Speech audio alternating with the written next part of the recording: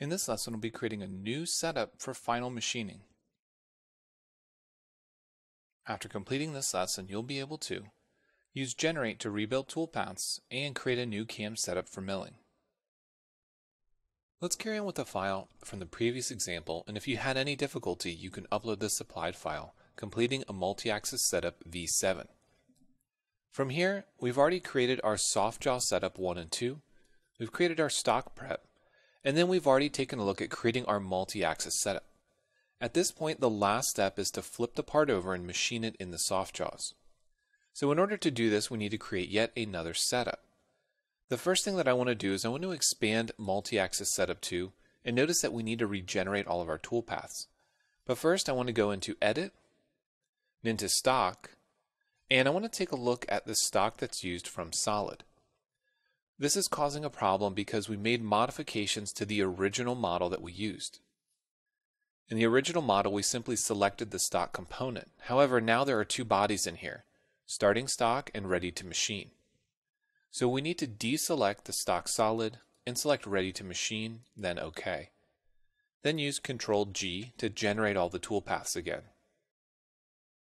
So before we move on, we want to make sure that we take a look at the multi-axis setup. We're going to activate it, and we're going to simulate it. I'm going to jump all the way to the end and make sure that we've removed all the material. This is also a good reminder as to what material is left behind. You can see that we have the area that is still being held in the fixture. Then we have a small amount of material that we have left underneath that we need to finish off. Then of course we have the pocket. So now that we know what material is left, let's create a new setup, and the new setup is going to be using a few different bodies. So we're going to minimize this stock component, and now we have our soft jaw fixture. We can hide our fixture assembly, and we can rotate this around and take a look at the results. So now we're going to be using this setup for our last machining operation. And as a check, we can show the stock, we can expand it, and make sure that ready to machine is shown, so that way we have a good reference for the top face that needs to be machined. Keep in mind, however, the G54 location for our coordinate system is going to be based on that boss.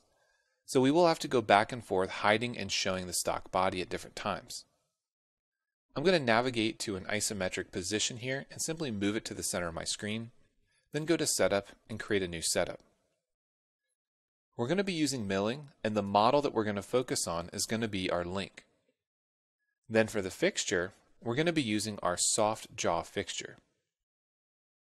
And we can determine whether or not we want to use the stock component as our stock, so that way we can actually see the material being removed, or if we simply want to say from solid and use this body as our stock. I'm going to increment the program number to be 10100. And now we have a new setup, in this case setup 5, but I'm going to call it link in soft jaw. Now that it's been created, I'm going to go back and edit and make sure that my coordinate system is correct.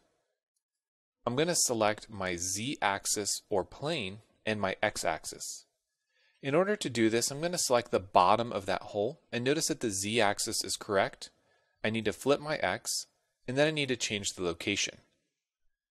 The location is going to be based on these box points. However, I can base it off of a selected point, a model origin, or a model box point.